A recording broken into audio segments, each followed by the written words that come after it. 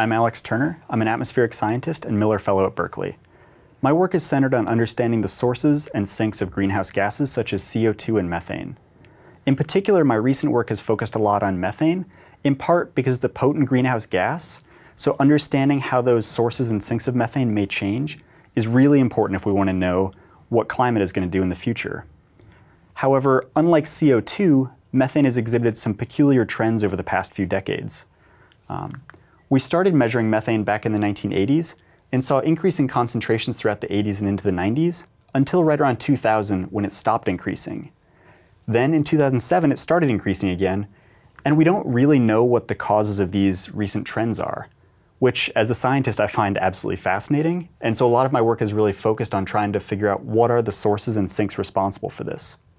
Specifically, my work has shown the importance of changes in chemistry in our atmosphere in these changes we're observing.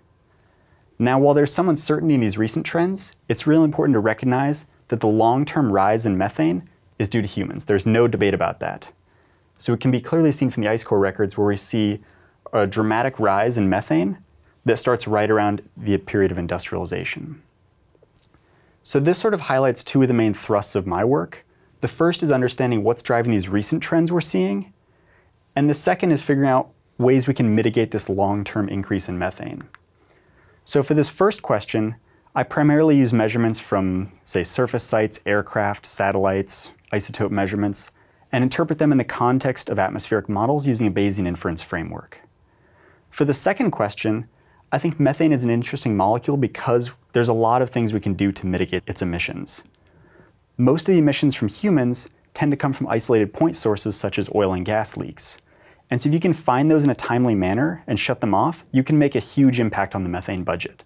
And so I work on developing technologies and methods that can help us find those fugitive leaks. So if you have any questions about my work, feel free to reach out to me through the Miller website, miller.berkeley.edu, and thanks for listening.